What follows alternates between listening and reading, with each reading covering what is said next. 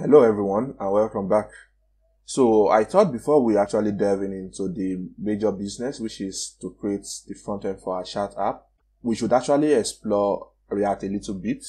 So currently what we've done so far is just to introduce what React is and the way to create a component. So what I'm actually suggesting is we can just quickly have a simple flow for implementing a calculator just to add two numbers together. And with this, we can try to explore some of the other things React has to offer us. Okay, so let's delve into that and quickly implement that. And from there, we can move on to the next phase, which is to set up our socket service. All right, so let's get started.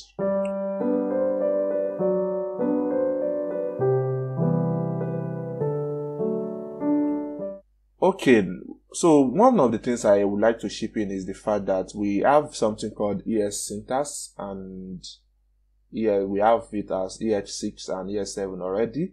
And about that, we tend to change our snippet a little bit. So currently we have function, app, and this. So we want to create the same thing, but using a much more, let's say, appealing method. Because I'm pretty sure most of us are already used to creating a variable. So you define your variable const, then the variable name.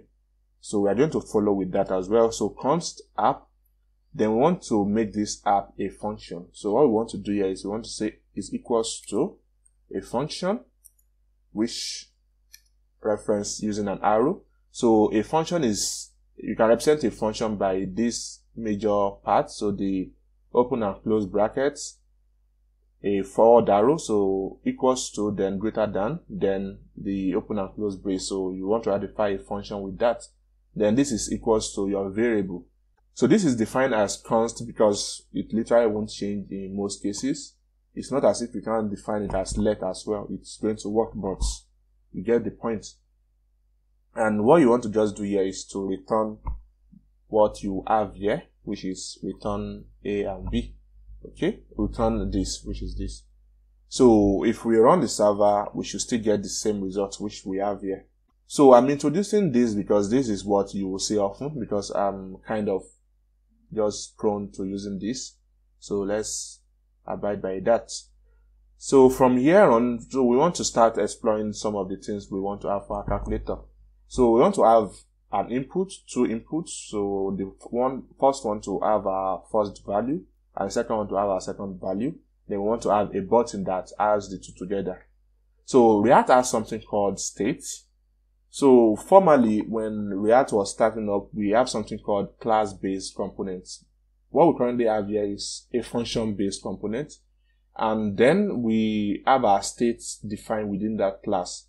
However, as React has updated, a lot of things have changed. And we are not really going to explore the class base. I really don't see any reason why we want to do that.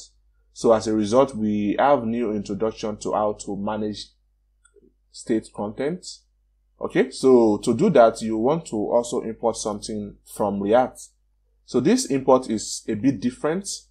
So for instance, as you can see, we imported React as a whole directly from React. However, the other import we want to have here, like use states, is more like a partial import, not really partial, but not complete like we have for React. And the reason is that React was exported with a default, so which means is the main content that was exported from that module.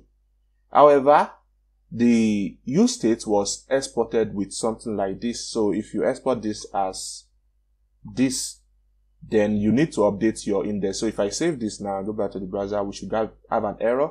However, if we go back to the index and we change the way we imported app to this, so this should fix that. And if we go back to the browser, we should get our result back.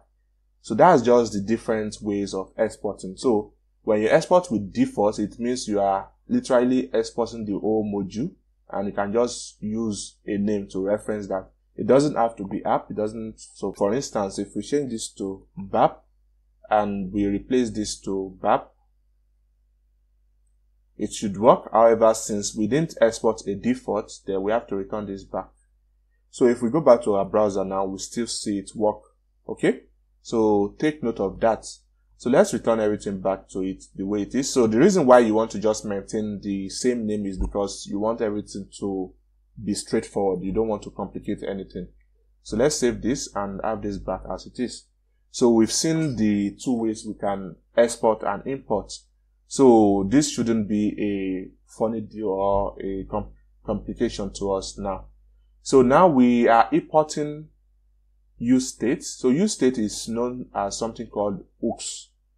So this is a sample of React hooks. So you probably have seen that a lot of time.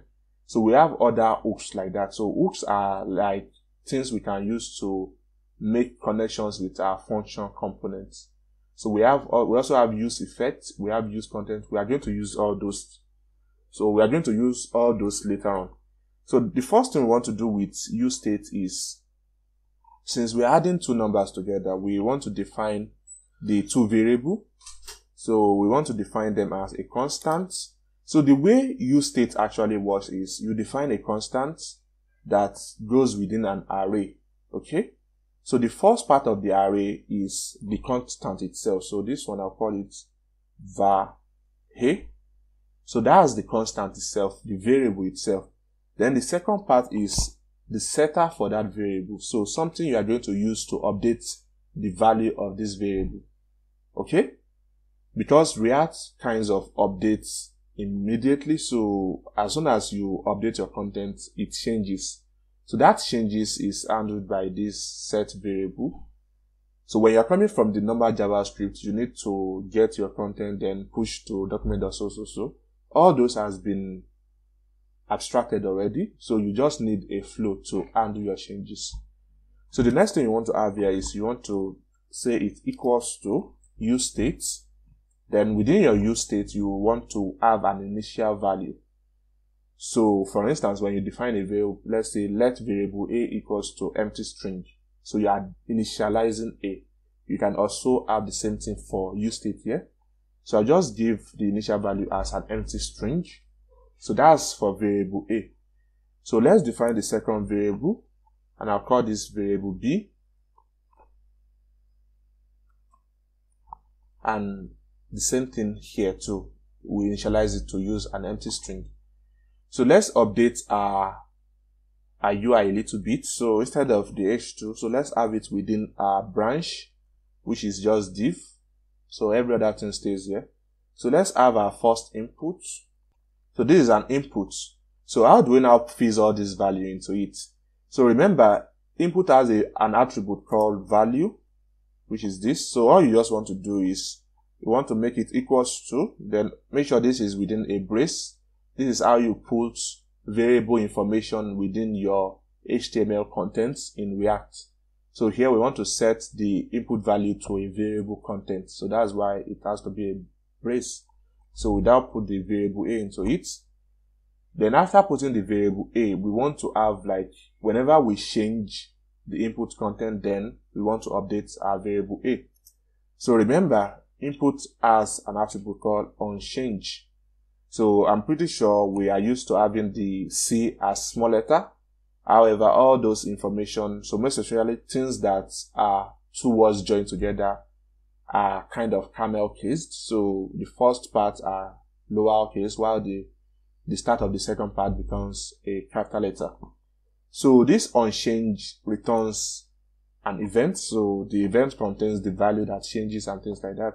So let's actually explore this. So if we get the event, then that's a function. So it's a function, then we get the event.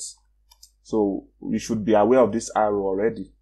So inside that function, we want to log that event. Console log the event. Alright, so if we go back to our browser, we should see something different. So we have this input value now. So if we inspect this page, if we go to console, alright, so if we start typing now, we should see some information here. So this information does not really make any sense because we are just printing out the input elements. So this is the information about the input element. So to get more information about what we are actually typing in, we can now access that with e.target, then either value or name. So let's just use e.target so that we can get more information.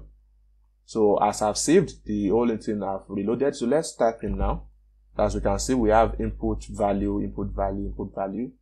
So the final thing we actually need from here is the value. So we can say e.target.value.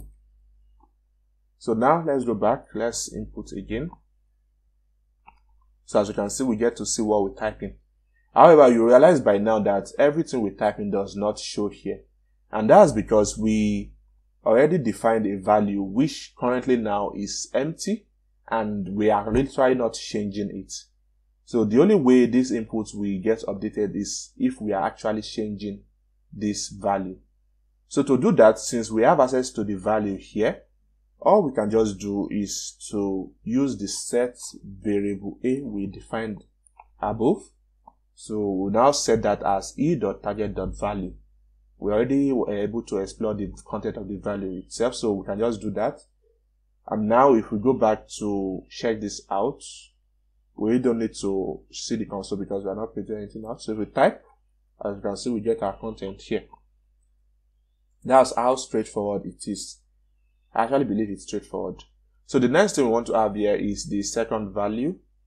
So let's just double that and update as we should. So we want to change this to variable b. Then this would change to set variable b. So now we have two inputs. So if we type here, we get to see our content. And if we type here also, we get to see our content. So the last thing we want to do is we want to create a different component that we output our results. So the reason this is really not necessary, we don't have so much to create a separate component, but we've already talked about state. So I want to also introduce a concept called props. So let's create the component. So it's also a function. You can just come down here and I'll create const result. Remember, it's a component, so it has to start with a capital letter. Then this. So in this case, this one is going to take something called props. We are going to talk about that soon. And what we want to do here is just add values together. So we have the result and stuff. So what we need here is we want to also define a variable. So initially, when React started off, you can't create a state within a function like this. It has to be a class. But now since we have React hooks, we can just do that. So here we want to create a variable like we did here, and we want to call this results. And also it's going to initialize to results. And we want to define a set results. Alright, that's defined. So what we want to actually do here is to have our add button and to show the results. So let's return a div. So this branch is going to hold the results, and I'll just have the result within an h3 tag. Also, remember I mentioned that you need to put your variable within a brace to show it within your HTML content. So let's have the brace and specify results here. So now this will currently not show because we've not imported it to the app file itself. So since both of them are within the same module, the same file, we really don't need to export anything. All we can do here is we can just say results as a component. Now, how do we introduce props to this? So because currently result doesn't even have any knowledge of your variables, variable A, variable, it doesn't have the knowledge. So what we can do here is we can say variable A, or whichever name you want to name it, is equals to the real variable A. So let me just call this VA. So this is what the result component will see it as. However, I'm passing the information in VA to result. Then also let's have VB, which is variable B. Alright, so these are the contents here, and you can access those information within props now. So if I come down to the result side and I print out props.va or VB, then we should see the information. Actually, let's do that. So let's create a button. So remember, as we have the onChange function that references a function here, we also have the onClick here as well. So onClick. So onClick returns an event, but the event it returns is not really something we need. We don't need any information from the event. So we can decide to ignore it and just pull into our function here, or you can put it there. It doesn't really do anything. But since you're not using it, I guess you just want to ignore it. So now we want to console log props so that we see what is within props. So if we go back to our browser, we should see result, then calculate. So we need to pull up our console again. So if we currently click calculate, we won't see anything. Oh, okay. We use just console. It should be console log. So console.log. Right. So let's test that again. So if we click calculate now, we actually don't see anything. As you can see, we only have VA as empty string, then VB as empty string. However, if we update this now, so let's say 67 and 52. So if we calculate again, then we now have all those information, as we can see. So that's literally it. So that's how props work. So props is like you passing a parameter to a function, but this time you are passing a parameter to a component, and this is the way you pass the parameter. So now when we click on calculate, we want to convert our content to an integer or float. So I will recommend a float. Then we want to sum it up and update the results. So again, since we are going to be working with number, let's just change the input type to number. So again, we are using a string here because number is not a variable, so we can just do that. So we change both inputs to number. Now, since we have access to both variable, so what we want to do here is we want to have a temporary variable, which is results, or let's say res, which is equals to float, or rather pass float into props dot. So props is an object in this case, and it has key of VA and VB, which is equals to variable A and variable B respectively. So let's just have VA, which is, so we've passed this to a float. Then we want to add this to the second float. So pass float props dot variable B. So this should get our summation. So the next thing we want to do is we want to set the result to res. Okay. And that's all we need to do to have our implementation in place. So let's go back to it. So I'm pretty sure if we try to calculate now, we might get an error. We really, as we can see, not a number because we currently have string values at those points. But now if we put in values, so 67, 28 and calculate, we get our results. We can always do that. So 58, 106, and we click calculate, we get our results. And that's literally what we'll be exploring here. We can do so much with React. So from the next episode, we will start exploring our chat app. And so yeah, that's it. I'll see you there. Bye.